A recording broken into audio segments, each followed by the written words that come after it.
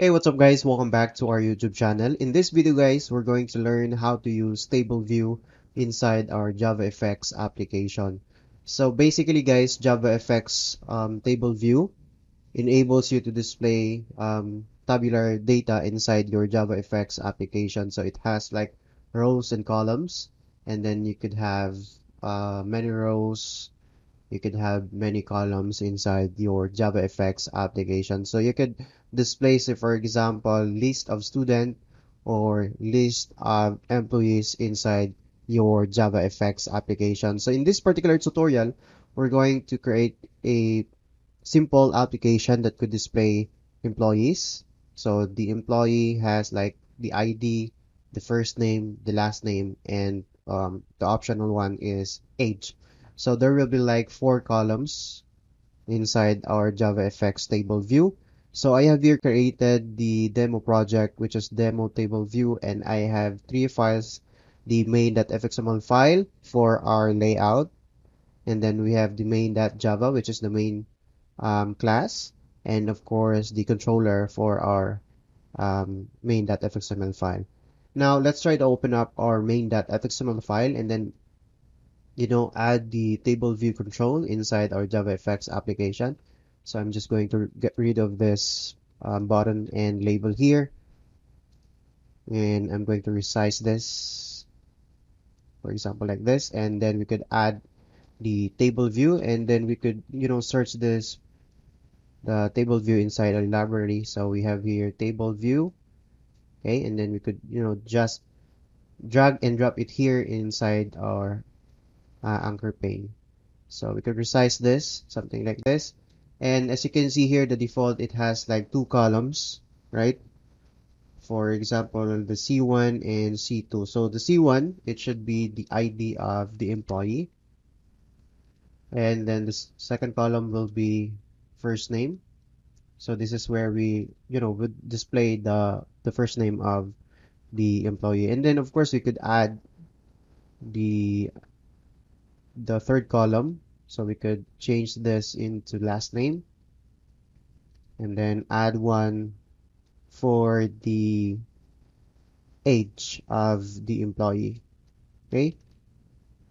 So we need to set the ID of our table view so we could access this inside our main controller file. And as you can see, if we try to go to the code, it is empty for now. So we could see, we could add here like table view. Okay.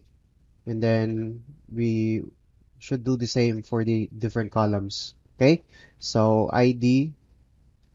So you could say here column ID or call ID, and then call first name. This one is call last name, and then the last one is call age. Okay, so we could save this and let's go back to our Netbeans IDE and try to populate our table view. Okay, so in order for us to populate a table view, we need to use a class or like a Pojo class, and then we will use that Pojo class in order to display list of employee inside our JavaFX application. So for now, let's just update our main controller, and then we have here all the necessary elements that we could use, the table view, and of course the different columns. Right now, let's create another class, and this will be the bin or Pojo class for our employee. Okay, and then our employee will have the 4 attributes. Okay, the ID, the first name, so this will be private, final, and then integer ID. And then we could do the same for the other 4, but let's change the type for this as string. And then first name, this will be string also for the last name. And then we could use integer for the age. Okay, so we could do and add the customer, or I mean constructor here. So insert code and then constructor, and then we could select all the attributes or fields that could be initialized inside our constructor. So click on generate, okay? And then we could, generate the getters for our property or, the attributes. So what we could do here is insert code, and then you could say select the getter and then select all the attributes. Okay, so we now have the basic structure of our employee.java file, and then we have the constructor and of course the um, getters for our attributes. So we're going to modify this and we're going to use the property. Actually, guys, you could use this like this, but I think it is pretty easy to use the property if you want to work with the table view. Okay, so what we will do here is modify this. So instead of integer, I'm just going to say here simple integer property. And I think we already have discussed how you can create property in JavaFX. So I have a tutorial for that that is included in this particular video tutorial series. So if you want to learn more about that, you could go ahead and, search the property discussion that we have for this particular series. So simple integer property, and we should do the same for the age field. And of course, here we need to change this also to simple string property. Okay, and then we could also do the same for the last name, and all we need is to import this and of course this also. And we're getting an error here from our constructor. That's because it's not, or it's going to complain that we're using the simple string property here and then we're using integer right here. So that's not compatible. So that what we can do here is add the new simple integer property, and then we're going to enclose the ID for that. So new simple property, and then do the same for our age. Okay, and then for the first name, of course, it is the string property, and enclose the first name, and this is also string property, and enclose also the last name.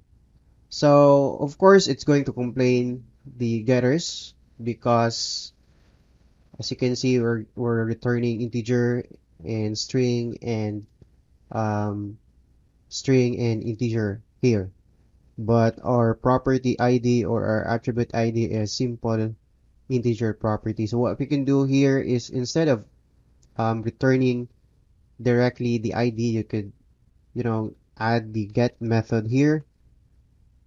Okay, so you could do the same for the first name, the last name, and of course the age.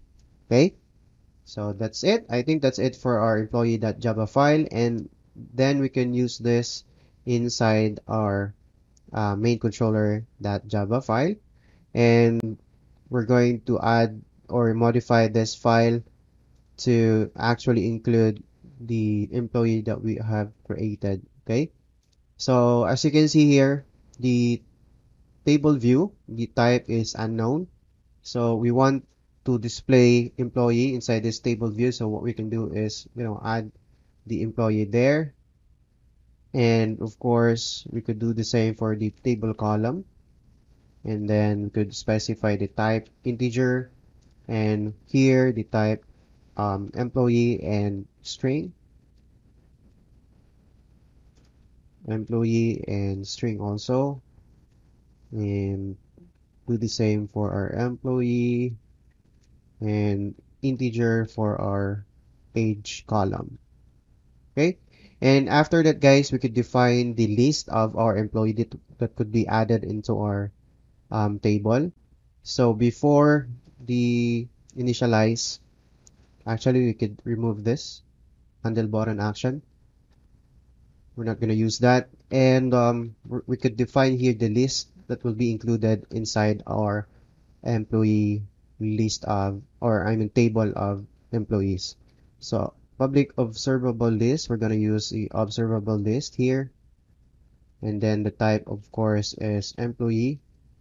And then we're going to say list, and then fx collections, and then observable array list, open and close parentheses, and then we could import these classes.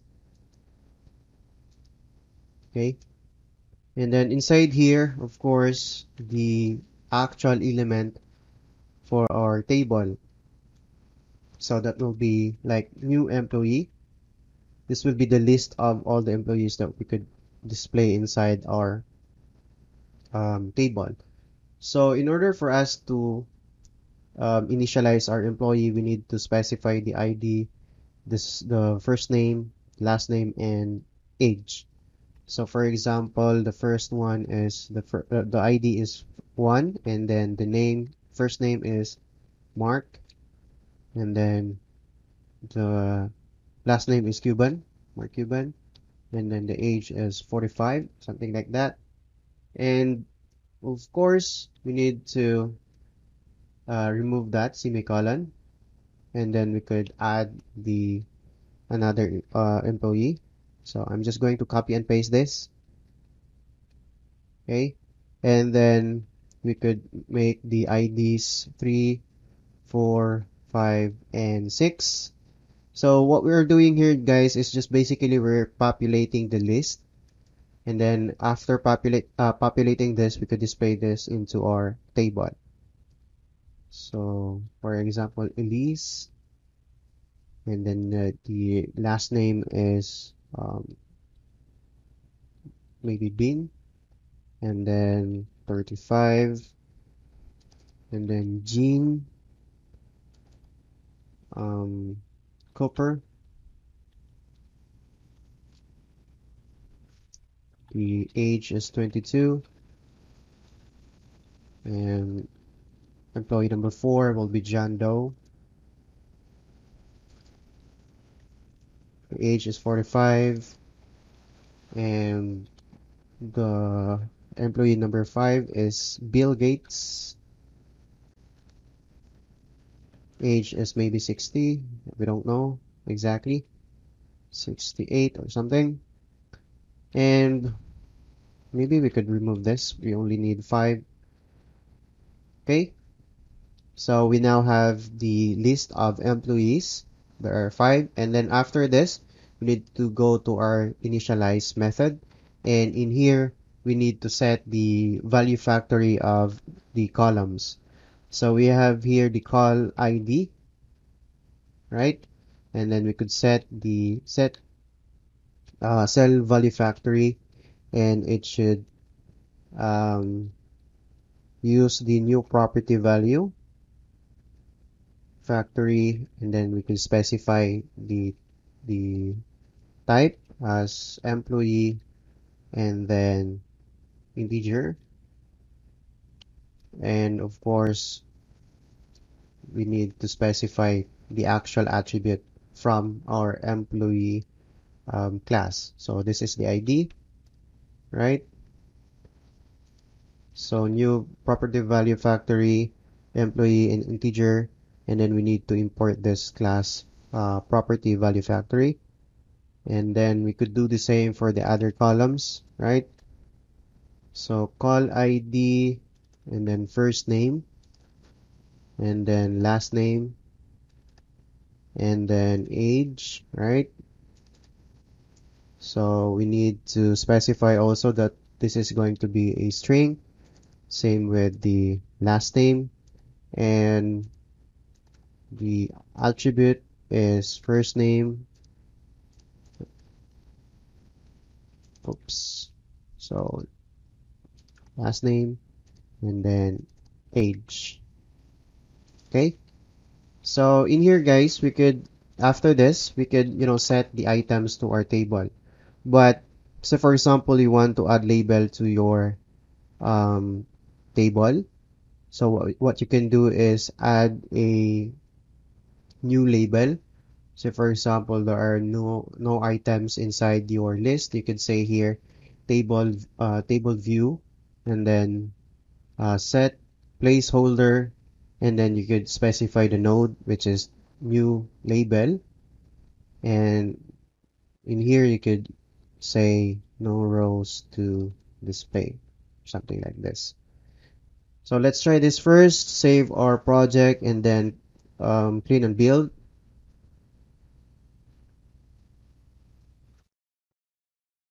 Okay, and run. So as you can see here, we're getting no rows to display because we set that as the placeholder for our table view. So we have here ID, first name, last name, and age. So we could now add the list to our table view. So we just need to specify something like this. Let me comment this one out for now. And then table view, and then set table view set items, and then list right there.